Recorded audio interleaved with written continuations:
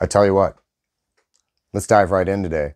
You probably saw by the thumbnail that this video is about depression. And there's a couple of reasons that I decided to do this video.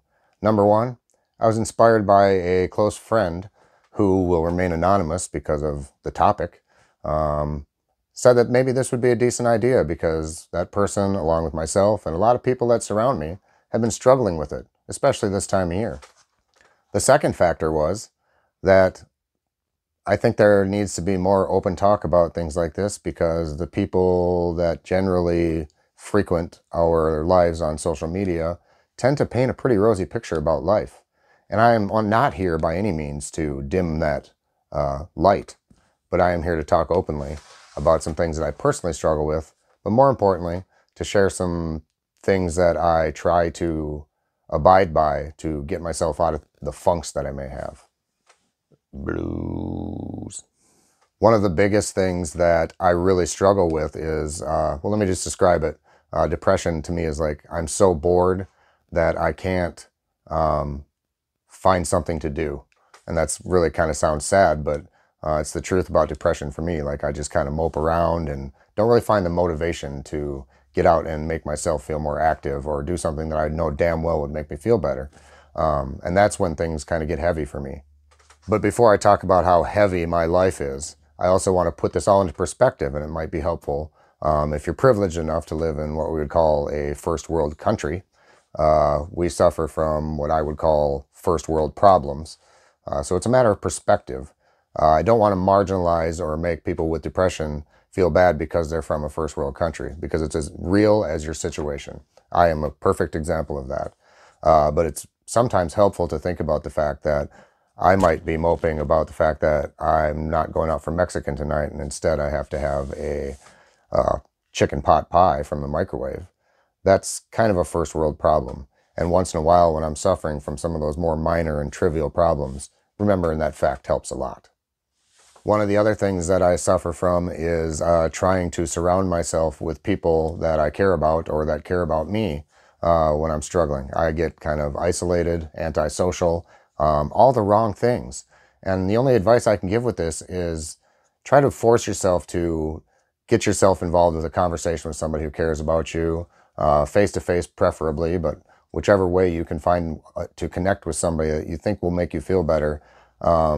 Every time I figure out a way to stop moping around and just call somebody that I know is going to cheer me up, I'm always happy about it, even if I am turning my back on the idea, because it's kind of one of the symptomatic features of depression is isolation. I am here to tell you that for some people, and thanks to you out there, I've made some really great close friendships, some really great acquaintances and connections, and even just the comment section and the things that people say on each and every one of my videos really make me feel good. I'm talking about genuine, therapeutic, and kind words being used. Not only to me, but I try to reflect that back to those friends that I do have out there. One of my favorite analogies or things that is helpful, I'm going to relate directly to backpacking.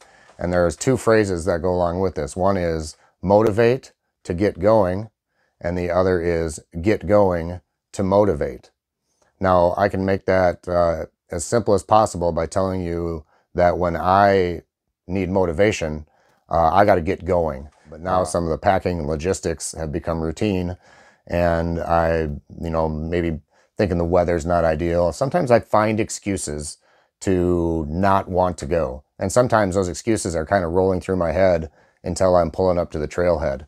In other words, I am not motivated. But the reason I trudge through all of those routine steps, which are not horrible by any means, but the reason I trudge through all of that is because I know the minute I set foot on trail, I'm going to be glad that I took the steps to get there. In other words, I need to get going to find my motivation. Now, if you're fortunate enough to have things the other way around, I don't have a good story for you on that because it's not the way I operate. But lately, especially in the winter with the dark skies and the cloudiness, I really have to talk myself out of that forecast being a bad factor, talk myself out of the drive sucking, make sure that I just say, just go do it, Tim. And once you get there, you will be happy you did, because I promise you 100% of the time, I'm happy I did. I will promise you that no matter what you do in your life, on the regular, experiencing some nature on a regular basis is something that nobody can describe with words, and I'm not going to attempt to. All I'm going to say is simply this: if you spend a little time in nature, you will find it helpful to your soul. Some of the truth about depression, or the questions we have to ask ourselves, is, are there changes that you need to make in your life? Sometimes it's your career, your job, your hobbies, your ambitions, or maybe it's just as simple as you need to take small steps to figure out what makes you happy. But change might be something you need to ask yourself about if you've been in a funk for longer than you would normally expect. But sometimes you have to take the first steps towards making a change. It's just the truth. So let's talk about worrying. Worrying, to me, the old saying, worrying is a waste of my time, not entirely true. It's more complex than that as far as I'm concerned. But I do like to try to worry about only those things that I have any control over. Because anything outside of my control is, it's a waste of energy for me to worry about it if I can do nothing about it. So on the daily, it ties real nicely into my motivational needs. For example, if I have small things that I need to worry about, adulting, laundry, getting an oil change in my car, you name it. There's a lot of different things that sometimes just eat at you and contribute to your depression. Like, oh, my car is 2,000 miles over its oil change, or I need to get this small repair done in my home. And you can afford it, but you've been putting it off because why? So every day I try to choose one or two different things along those lines. Today I'm going to get a haircut and take out the garbage. Because if I accomplish those two things, it takes two worries off of my plate that I can control. So I hope that made sense, but it's as simple as that sometimes. Just start with the small things and start taking care of those worries, and then work your way up the funnel of things that you have some control over. Then that's why you would worry about them, because you're going to dedicate some time and energy to fixing that worry, right? Whew. Well, that was a pretty long ramble. My apologies. But I hope that if you are anywhere on the spectrum of depression, whether it be severe or less severe, that you maybe got a thing or two to think about from this video. And know that I love you. I love you for watching this. I love you for being a part of this community. And I love you for being a human being. We all have worth. It's important to think about that. It's important to be yourself too. Happiness is something that we should all continue to pursue, even on our darkest days, because there's a lot of life to live out there. There's a lot of things to see. And depression can take a hold of you if you aren't careful with your self-esteem. And that's the core of why I say what I say at the end of every video. I'm still discovering who I am, and I hope that I continue to grow. I don't think any of us will ever pinnacle as the exact human being we wish to be. But I always want to try to be myself.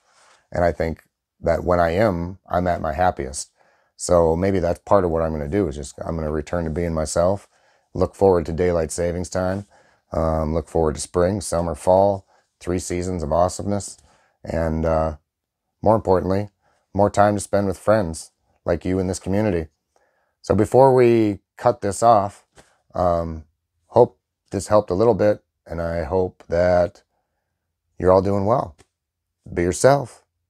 Be happy. We'll see you soon.